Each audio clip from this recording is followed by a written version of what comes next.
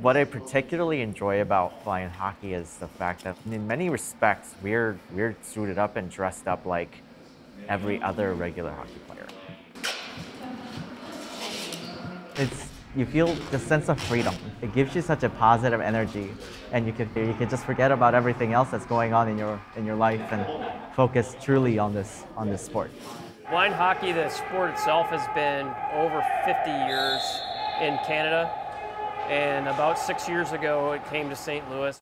Right on. All right, let's hit the ice. The rules of the blind hockey deviate slightly from the regular hockey to accommodate visual impairments, but the sport, it really does feel like regular hockey. I think that's the biggest advantage that we got is we are just as intense when it comes to playing the sport. We like to go as fast as we possibly can.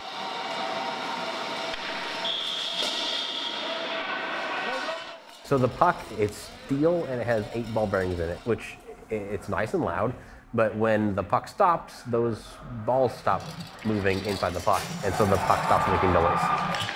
When that puck stops moving, you'll see it in a game, it'll look just like regular hockey, and then the puck stops moving, all of a sudden, nobody knows where it is, You've got the flow going back and forth, and it's a fast pace, and then the puck, they lose that puck, and you can see instantly the effect that it has on the game.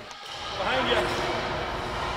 Keep going. We already have difficulty finding pucks that are not in motion, but if it gets dented enough, eventually the ball bearings have limited range of motion within the puck, so the volumes just kind of die off. They don't last too long. They're made out of a thin metal, and eventually, they'll crack or just go dead, and they're not in use anymore. And they're about $50 or $60 a piece.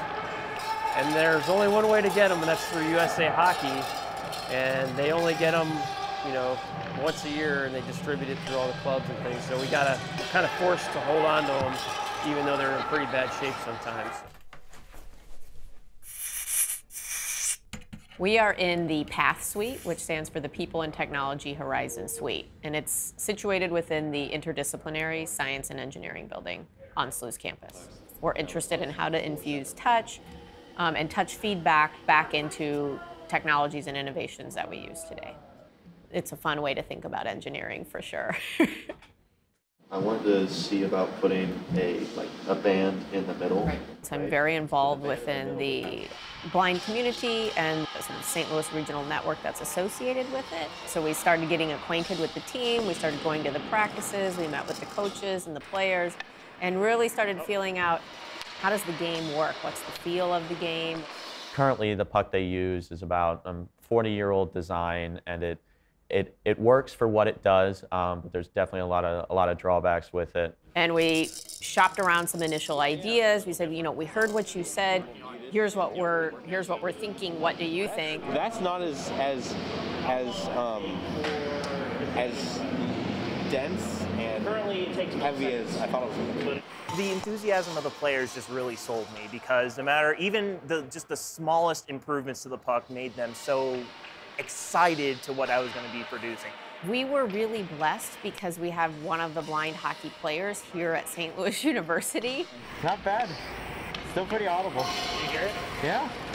So that was a natural fit. He's just a great person. He's tech focused. He has the right mindset to really think innovatively, so he was an immediate add.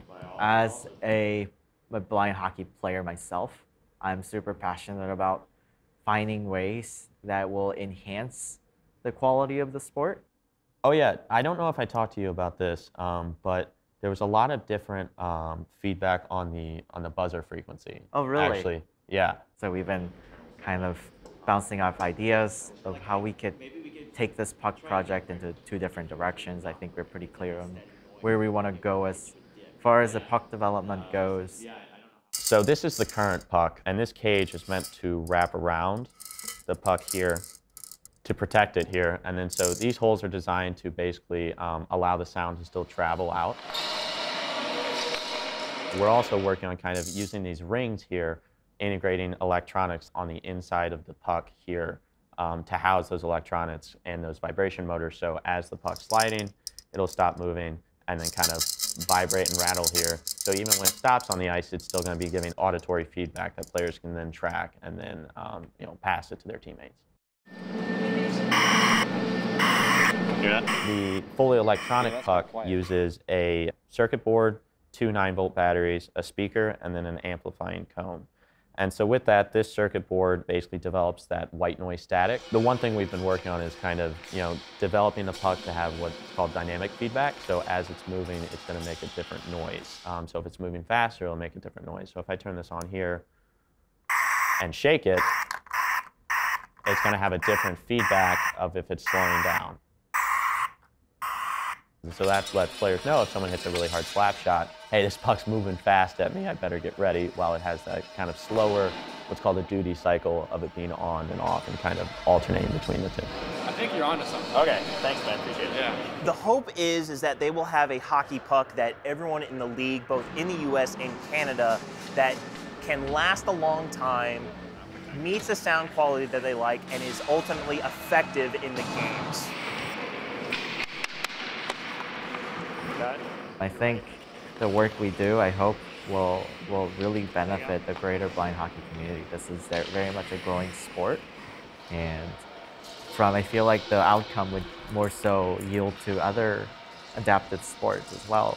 I'm really excited, and it's going to be the next big thing. Having a standardized puck that everyone uses and that everyone's happy with, that continuously makes noise, would help us on our journey towards the Paralympics. Let's get it, boys.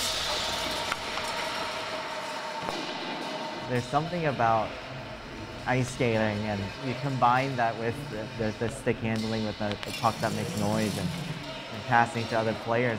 It's super rewarding. Nice.